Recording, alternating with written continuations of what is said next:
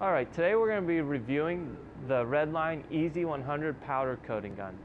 There's a Redline EZ50 as well, and the primary difference between the two is this is a full 100 kV capable. So when you jump up to even a higher end equipment like a Wagner Sprint unit, they have 100 kVs, but they also have independent control of kVs and microamps. This unit allows you to control only kV, but the extra power, the higher kV setting, is particularly important if you're going to be doing multiple coats and don't want to run into issues with back ionization. That occurs because as you apply each subsequent coat, you should be able to reduce the kV, or you should reduce kV, and that helps to deal with back ionization issues. So the 100 kV unit here, the Redline EZ100 over the 50, will allow you to apply multiple coats a little more effectively. Plus the 100 kVs will allow for better wrap, so that helps keep your transfer efficiency a little higher, and it'll keep your powder waste down. Gun is a little more expensive. It's about $599 versus the $374 for the EZ50. It's also a gravity feed, as you see.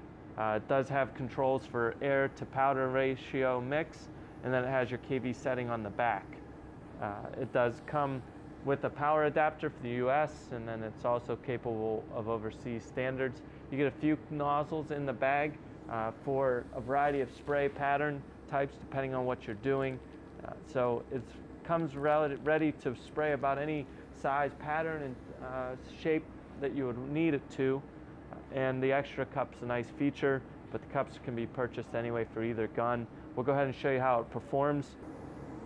All right, so I'm going to use the gun on a full 100 kVs. This is your kV adjustment. This is your air to powder mix adjustment.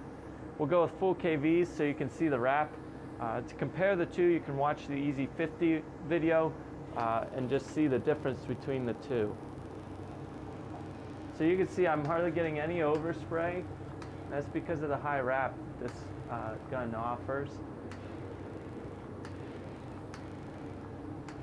The adjustment seems a little more, I like the gravity feed. It tends to be a little easier to adjust, I think.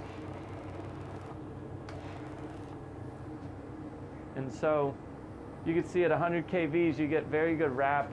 You got hardly any waste. And then in corners where there's Faraday, you could drop kV and get in there appropriately. So the gun's pretty versatile and does a good job for a price point that's slightly above the EZ50, but is a step below some of your other higher, more expensive units, Wagners or Gema units, things like that. So it's a great option for a higher wrap, a little more versatility with multi-coat than a 50 kV powder coating gun, but still at a price that won't break the bank. So that's the Redline EZ100. If you have any questions, you can leave them in the comments below. This is available on our online store.